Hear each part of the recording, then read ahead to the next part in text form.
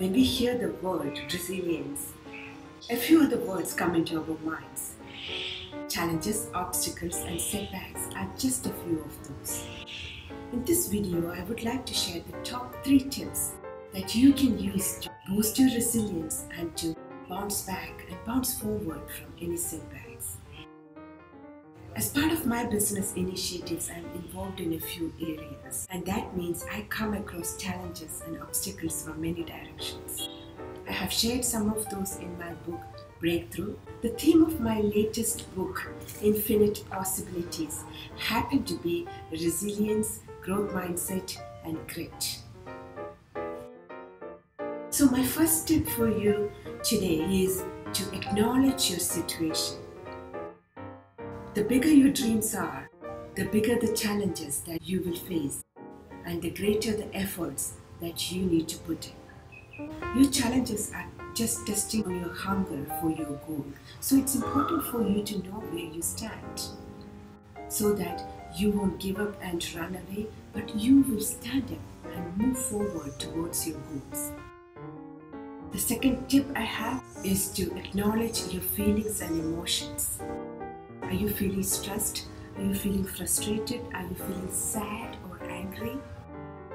You know what? These are all part of the process, but it's important for you to acknowledge those. For instance, when you feel stressed, tell yourself, I'm feeling a bit stressed today. And then ask yourself, why am I feeling stressed? When you know the source of your emotions, it's easy for you to tackle those, especially those negative ones. Your emotional well-being plays a crucial role on your journey towards your goals. So control your emotions before your emotions control your destiny.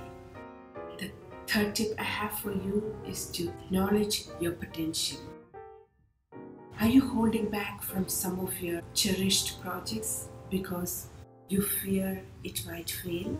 Do you sometimes feel that you're not old enough, you're not young enough, you're not qualified enough, you're not experienced enough, you're not good enough for something? Do you sometimes feel that you can't take the next step because you don't know the path towards your goals? Guess what? You don't need to know that path now. What you need is the willingness to search and find that path. Imposter syndrome and fear of failure are faced by even the greatest minds of the world, but still they were able to demonstrate their greatness. Do you know why? Because they were willing to uncover their real potential. You can also bring out your greatness. Make it a habit to write down the challenges that you're facing one by one. When you have it in bite size, it's easy for you to handle those. So what are your challenges?